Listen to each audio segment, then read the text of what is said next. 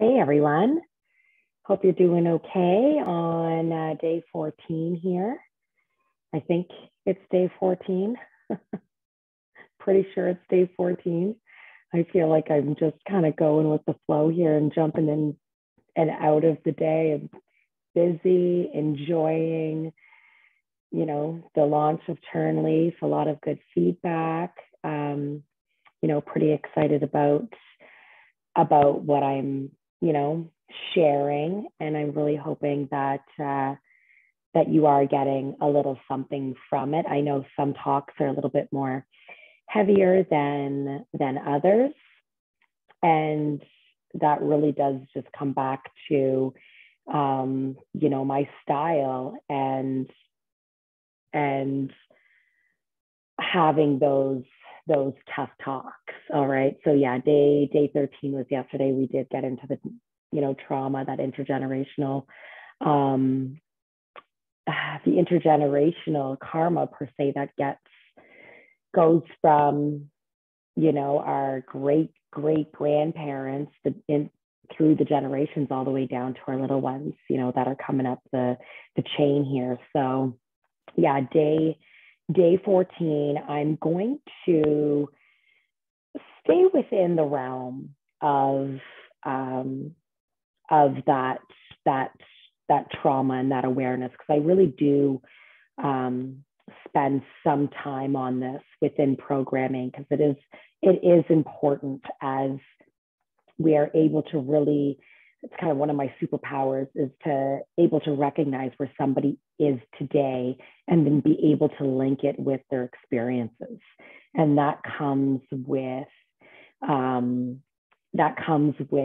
a lot of evidence, really, in the way we cope, how we treat ourselves, what we say to ourselves, what kind of relationships do we have, what do we engage in, what we don't engage in, the avoidance piece, trust, worldviews, beliefs. I mean, I can go on and on and on. But being able to link that and give it some awareness, and then again what we're doing with that awareness, and not just bringing it up and sitting in it, but being able to really change that definition of how we take our stories along with us today and going forward, because we really do have the choice on what energy and light we put them in. Okay. So I really want to look at the relationship that you have today. This is the piece I want you to sit with, is that inner child, and what kind of attention are you giving your inner child? Because majority of our experiences and what we take onto our adult lives in the present, in the future, this is going to really stem from our experiences when we were young. Okay.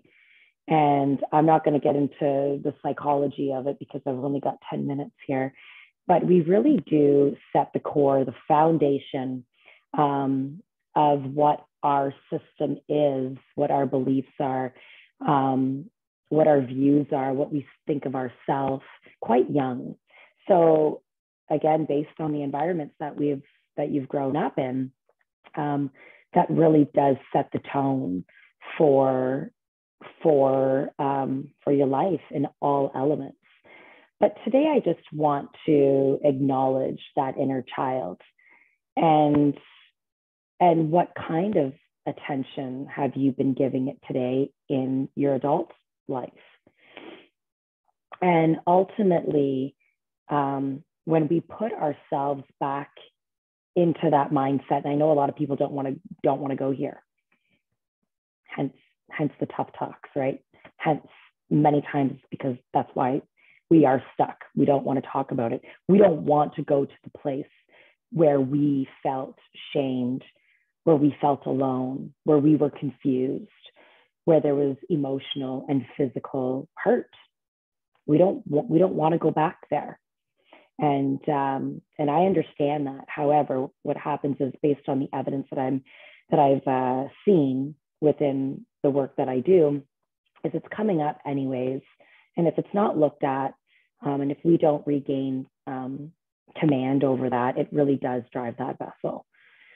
It is the operator of the decisions we make. And so I'm really empowering the collective here to understand that you can get that power back. All right. But being able to put yourself in a place, a safe place, to reflect back on the time that you did feel alone, ashamed, hurt, confused, and really have that heart to heart with that inner child, with that small you. And because he or she, that little one, it looks up to us today, because there's many times that little child is in command of our actions and our decisions that we make today. And so what does this part of you say about yourself back then? If it's going to ask, just kind of sit with this. And I do this with myself, I do this with clients, and being able to reflect back and say, what would this part of you say about yourself, back then? Give it some attention.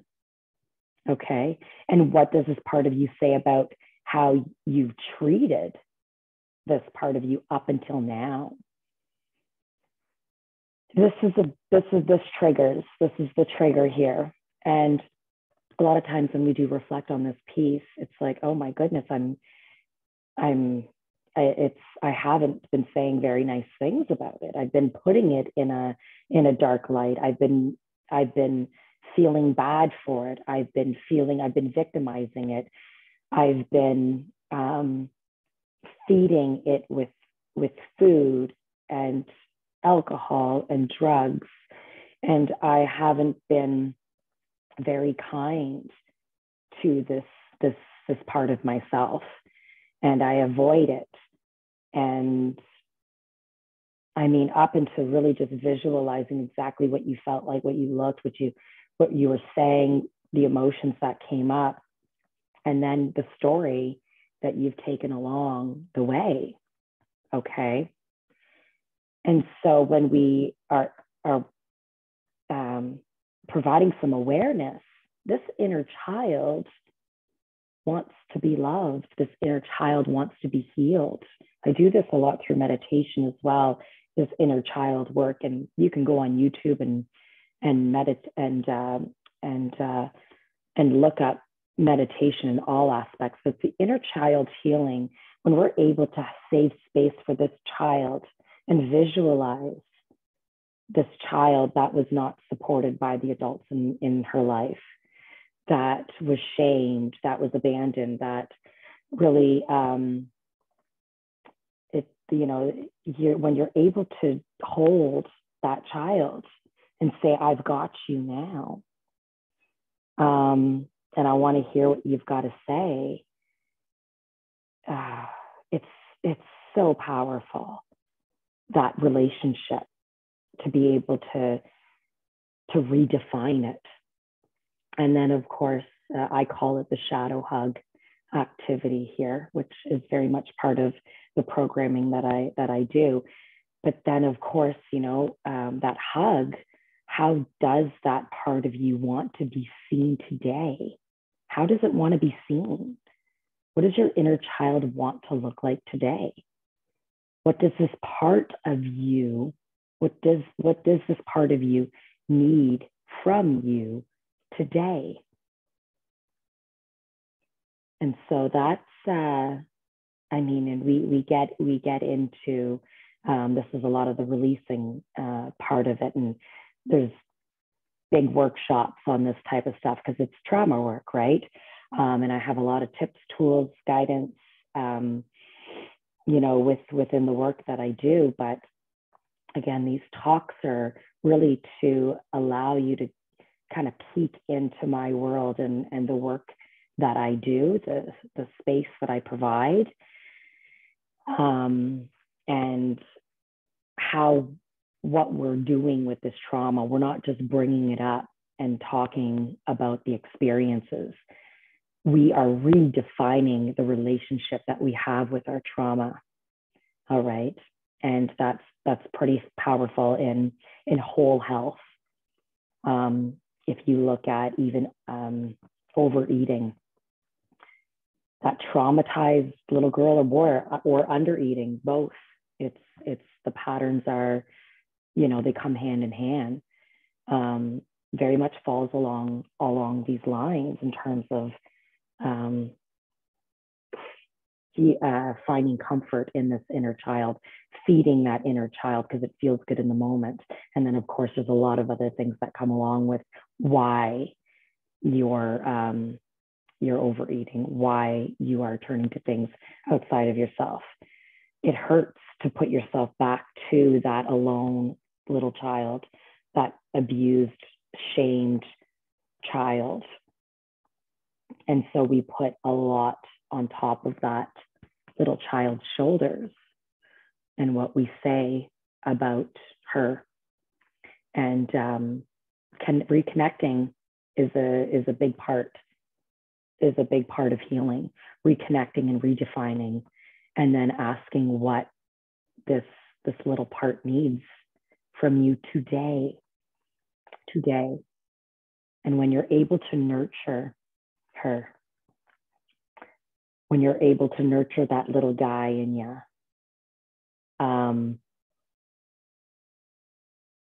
you actually, and I do this through meditation, you can actually see the relationship build, and it doesn't happen overnight, but you can see that trust, that inner child starting to trust you again. And it's really important that we connect. Really, really, really important that we connect with that. And then, of course, rebuilding the relationship in order for the adult in you, the evolving you, to be able to say, you know what, I've got you, and I am empowered to make different choices today. I am supported. I am wise. I'm evolving. I'm taking accountability, and I'm going to open myself up to looking at the things, the actions that I need in order to not be shamed, not be alone, not be emotionally and physically hurt anymore. All right. So again, I get that, some of these talks are going to be to bring up some stuff, but I'm in the healing business. I'm working on healing humanity here. So this comes up. This comes up, and I want to provide space for that. And to the people that are watching and that have been following, we are on day 14 here, so we're pretty much 2 weeks in. And so thank you for liking and sharing and sending me private messages. There's a lot of private messages coming in because this stuff is, sometimes when we want help in this area, it's at first it's you're ashamed, and it's not easy to have these conversations. So, okay, I'm going to leave you with that today. Be kind to yourself. Be kind to your inner child. Give it the attention that it needs, because it's coming up in the subconscious, whether you like it or not. And in order for you to physically and emotionally heal yourself, and I'm talking about if you've got anxiety, you've got high blood pressure, you've got diabetes, you've got, your physical and emotional health is really a result of this trauma, of your experiences. Okay. You hold a lot of that in and it turns to dis-ease. That's why they call it dis-ease, because it's the opposite of ease. And so when you're chiming into this kind of stuff and nurturing the parts of you that you haven't nurtured, you're going to actually start to feel better. Okay. So I'll leave you with that. I know I can chit chat about this stuff because I love it so much and it's my passion. I see the collective hurting and confused about a lot of the challenges and contrasts that they're going through. And this is why I'm here. So sending you all love, all that light, and we'll talk again tomorrow. Bye for now.